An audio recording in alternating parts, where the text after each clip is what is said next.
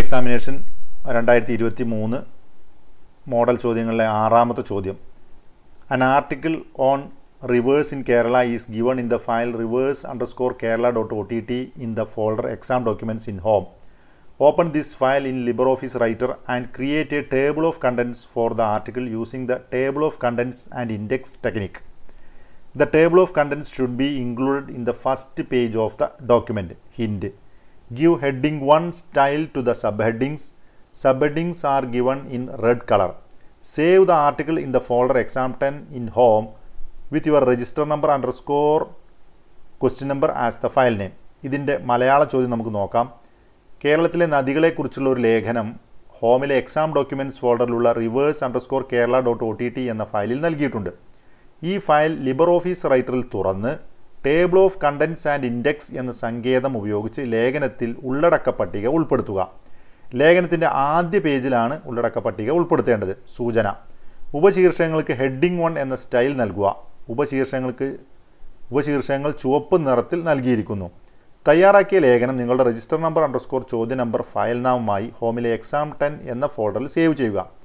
ഇവിടെ Libre Office റൈറ്ററിൽ reverse_kerala.ott എന്ന file തുറക്കാൻ ആവശ്യപ്പെട്ടിട്ടുണ്ട്. അത് നമുക്ക് നേരിട്ട് ഹോമിലുള്ള എക്സാം ഡോക്യുമെൻറ്റ്സ് തുറന്നു കഴിഞ്ഞാൽ reverse_kerala.ott എന്ന ഈ ഫയൽ നമുക്കിവിടെ കാണാൻ കഴിയും.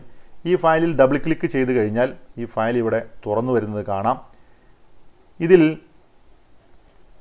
ഈ ഫയലിൻ്റെ ആദ്യ പേജിൽ റിവേഴ്സ് ഇൻ കേരള എന്നതിന് ശേഷം നമുക്ക് ഒരു ഒഴിഞ്ഞ ഭാഗമാണ്. ഇവിടെയാണ് നമ്മൾ ഉള്ളടക്ക പട്ടിക ഉൾപ്പെടുത്തേണ്ടത്.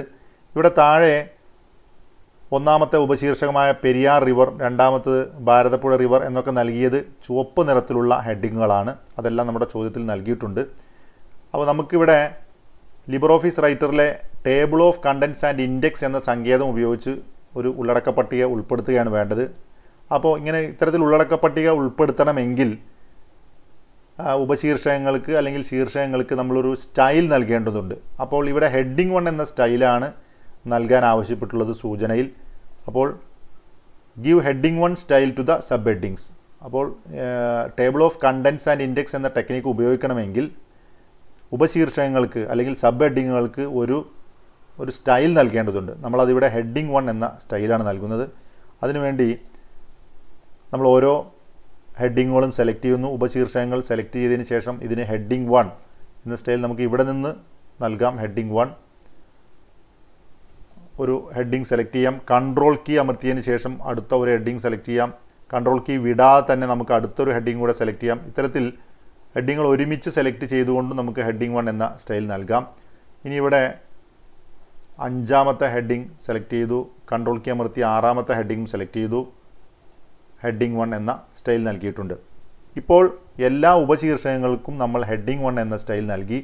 അതിനുശേഷം നമുക്ക് 1ാമത്തെ പേജിലാണ് ഈ ഇൻഡെക്സ് നൽകേണ്ടത്. അതിനുവേണ്ടി നമ്മളിവിടെ ക്ലിക്ക് ചെയ്തു. മൗസ് ക്ലിക്ക് ചെയ്തതിന് ശേഷം insert മെനുവിലെ table of contents and index എന്നതിൽ നിന്ന് ടേബിൾ ഓഫ് കണ്ടൻറ്റ്സ് ഇൻഡെക്സ് എന്ന ഈ ഭാഗം ക്ലിക്ക് ചെയ്യുന്ന സമയത്ത് ഒരു ജാലകം പ്രത്യക്ഷപ്പെടും. ഇവിടെ ടൈറ്റിൽ എന്ന ഭാഗത്ത് ടേബിൾ ഓഫ് കണ്ടൻറ്റ്സ് എന്നാണ്. ഇവിടെ പ്രത്യേകിച്ച് മാറ്റങ്ങളൊന്നും വരുത്താൻ നമ്മളോട് ആവശ്യപ്പെട്ടിട്ടില്ല. നമുക്ക് ഈ ഇൻഡെക്സിന് എന്തെങ്കിലും പ്രത്യേക ഹെഡിങ്ങുകൾ ഇൻഡെക്സ് എന്ന് വേണമെങ്കിൽ നമുക്കിതിനൊരു നൽകാം. അതുപോലെ മറ്റു പ്രോപ്പർട്ടീസിൽ മാറ്റങ്ങൾ വരുത്തണമെങ്കിൽ നമുക്ക് മാറ്റങ്ങൾ വരുത്താം. മാറ്റങ്ങൾ വരുത്തിയതിന് ശേഷം ബാക്ക്ഗ്രൗണ്ട് കളർ, സ്റ്റൈല് എന്നിവയൊക്കെ ഇവിടെ നമുക്ക് മാറ്റങ്ങൾ വരുത്തിയതിന് ശേഷം ഓക്കെ ക്ലിക്ക് ചെയ്യുന്ന സമയത്ത് നമുക്കിവിടെ ഒരു ഇൻഡെക്സ്, ഒരു ഉള്ളടക്ക പട്ടിക വന്നായിട്ട് കാണാം. ഇവിടെ 1, 2, 3, 4, 5, 6 എന്നീ നൽകിയ ഉള്ളടക്ക പട്ടികയിലുള്ള വിവരങ്ങൾ നമുക്ക് താഴെയുള്ള ഈ പേജിൽ നമ്മൾ ഹെഡിങ് 1 എന്ന സ്റ്റൈൽ നൽകിയിട്ടുള്ളവയാണ് ഇവിടെ ഈ ഉള്ളടക്ക പട്ടികയിൽ ഈ ഇൻഡെക്സ് പേജിൽ വന്നതായിട്ട് നമുക്ക് കാണാൻ കഴിയുക. ഇനി തയ്യാറാക്കിയ ലേഖനം നിങ്ങളുടെ രജിസ്റ്റർ നമ്പർ അണ്ടർസ്കോർ ചോദ്യ നമ്പർ ഫയൽ നാമമായി ഹോമിൽ എക്സാം 10 സേവ് ചെയ്യാൻ പറഞ്ഞിട്ടുണ്ട്. അത് സേവ് ചെയ്യുന്നതിന് വേണ്ടി ഫയലിൽ സേവ് ക്ലിക്ക് ചെയ്യുന്നു. ഫയലിൽ സേവ് ആസ് ക്ലിക്ക് ചെയ്തതിന് ശേഷം നിങ്ങളുടെ register number underscore question number അതിനുശേഷം ഹോമിലുള്ള എക്സാം 10 എന്ന ഫോൾഡറിലേക്ക് സേവ് ചെയ്യുന്നു. സേവ് ചെയ്തിട്ടുണ്ട് എന്ന് ഉറപ്പുവരുത്തുന്നതിന് വേണ്ടി നമുക്ക് ഹോമിലെ എക്സാം 10 എന്ന ഫോൾഡർ തുറന്നു കഴിഞ്ഞാൽ ഇവിടെ നിങ്ങളുടെ register number _ question number 1.odt എന്ന ഈ ഫയൽ ഇവിടെ വന്നായിട്ട് കാണാം. അത്തരത്തിൽ ഈ പ്രവർത്തനം നിങ്ങൾക്ക് പൂർത്തിയാക്കാം.